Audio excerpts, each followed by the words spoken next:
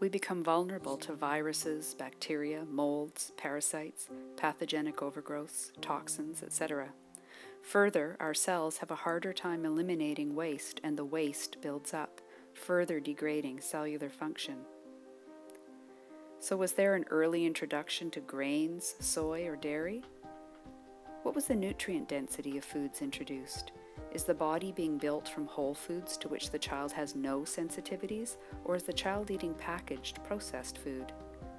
Has the child developed intolerances to certain foods due to an inability to digest them? And are these foods contributing to further degradation of the intestinal barrier or building envelope? If exposures to medications, antibiotics, poorly digested or processed foods that feed pathogenic overgrowths, etc., have impacted the integrity of the intestinal lining, our inner body's first line of defense, we can develop tiny spaces in the tight junctions of our intestinal lining.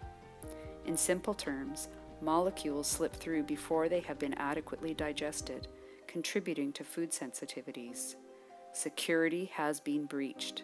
The body mounts an attack in the form of inflammation, which can become systemic, including in the brain.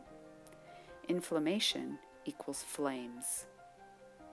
Are we building the child's house with straw, sticks, or bricks? Which burns more easily?